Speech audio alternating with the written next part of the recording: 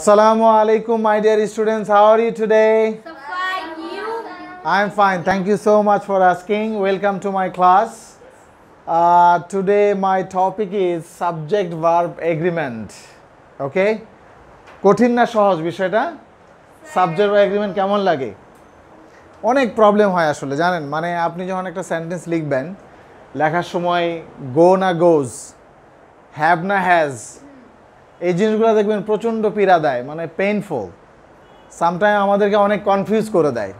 কি তাওহীদ করে না?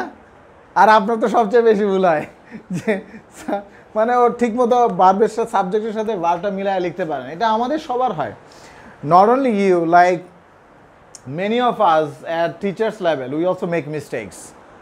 সাবজেক্টের সাথে ভার্বটা মিলে না। So what is subject verb agreement? Subject verb agreement হচ্ছে সাবজেক্ট এবং ভার্ব এগ্রি করবে। তাহলে সাবজেক্ট আর ভার্ব এগ্রি করবে মানে কি? সাপোজ সাবজেক্ট একজনের কথা আছে, কয়জন? একজন। তাহলে সাবজেক্ট যেহেতু একজন, তাহলে ভার্ব কি হবে? কি হবে? সিঙ্গুলার, মানে ভার্ব হবে সিঙ্গুলার। তার মানে সাবজেক্ট ভার্ব এরকম দেখেন, আপনি লিখলাম শি, অতএব সিঙ্গুলার ভার্ব হচ্ছে হ্যাজ না হ্যাভ। শি হ্যাজ না হ্যাভ? কে বলতে পারবে? লিনাত বলেন। শি হ্যাজ, কারণ কি এখানে কি আছে? এস আছে। সো যখনই সাবজেক্ট একজন, আমরা এস যুক্ত ভার্ব বসাবো। কি বসাবো? এস যুক্ত ভার্ব বসাবো। Look at this chart. আমরা এই চার্টটায় আসি, দেখেন। তাহলে আমরা একটু ক্লিয়ার করি। সাবজেক্ট ভার্ব এগ্রিমেন্ট মানে সাবজেক্ট এবং ভার্ব কি করবে? এগ্রি করবে। সাবজেক্ট যদি একজন হয়, ভার্ব হবে সিঙ্গুলার, মানে একটা ভার্ব বা সিঙ্গুলার ভার্ব বলে এটাকে। আর সাবজেক্ট যদি প্লুরাল হয়, তাহলে ভার্বও প্লুরাল হবে। বোঝার চেষ্টা করেন। সাবজেক্ট ভার্ব এগ্রিমেন্ট মানে কি?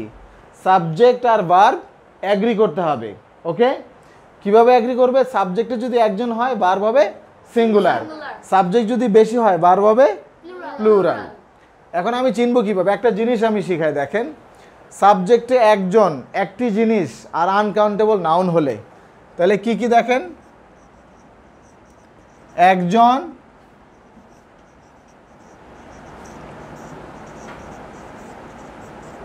একটি জিনিস, আনকাউন্টেবল নাউন, যে নাউনগুলো কাউন্ট করা যায় না, যেমন ওয়াটার। আর কি কি আনকাউন্টেবল নাউন আছে? আমির হামজা বলেন দেখি। রাইস। মাইশা, আনকাউন্টেবল নাউন কি আছে? আর অয়েল, সল্ট। আমরা কি বলতে পারবো যে আমার 5টা চিনি দেন বা 10টা চিনি দেন? বলা যায়? বাতাসের অবস্থা কি, যে আমার 1 কেজি বাতাস দেন? বলা যায়? পসিবল? তাহলে আনকাউন্টেবল নাউন হচ্ছে যেটা আমরা কাউন্ট করতে পারি না, রাইট? Uncountable noun. সো এইগুলো যদি থাকে, এদের সাথে সবসময় সিঙ্গুলার ভার্ব হবে। কি হবে? সিঙ্গুলার ভার্ব হবে। এই নুবায়েত, নুবায়েত please come join the class.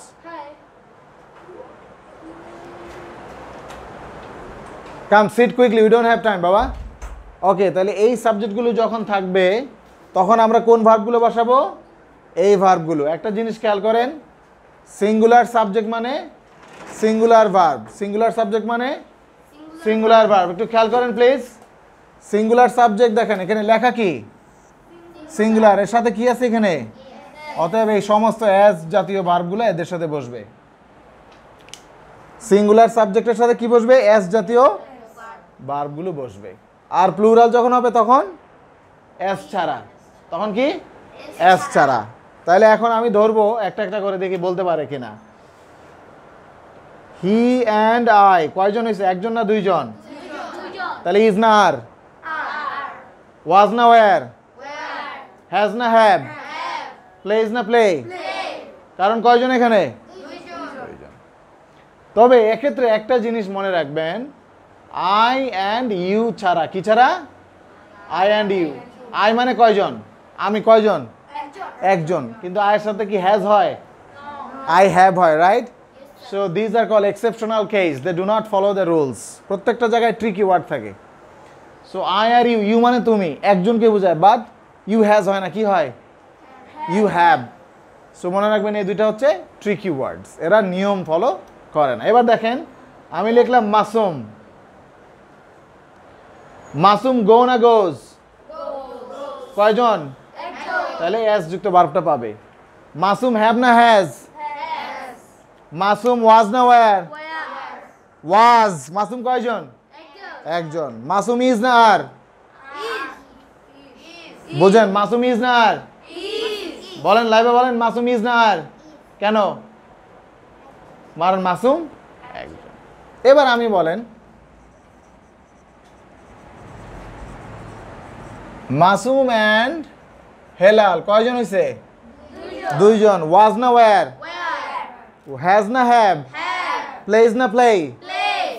So subject যখন বেশি হয়ে যাইতেছে আমরা এস যুক্ত ভার্বগুলা ক্যান্সেল করে দিচ্ছি, এই ভার্বগুলো বসাইতেছি। সো এই জন্যে সাবজেক্ট ভার্ব এগ্রিমেন্ট আসলে very easy to remember. Just খেয়াল করবো সিঙ্গুলার মানে এস, অথবা এস রিলেটেড ভার্বগুলো বসবে, আর প্লুরাল হলে এস ছাড়া যেগুলো আছে সেগুলো বসবে। So you can easily remember. আমরা আরেকটু প্র্যাকটিস করব, এখন কিছু কোয়েশ্চেন করব, দেখি সবাই পারছে কিনা।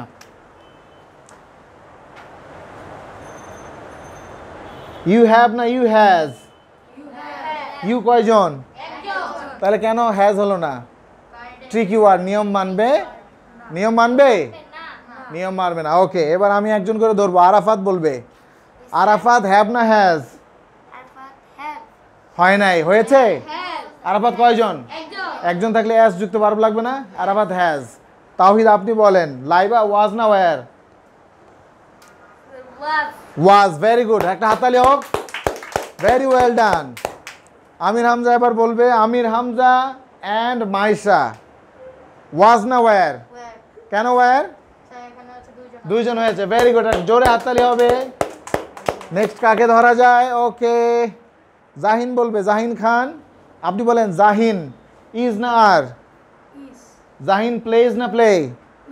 প্লে। প্লেজ। ভেরি গুড, একটা হাততালি হবে। So subject verb agreement clear? Clear? Together বলেন clear? Clear? Okay, thank you so much. আজকে এতটুকুই ক্লাস।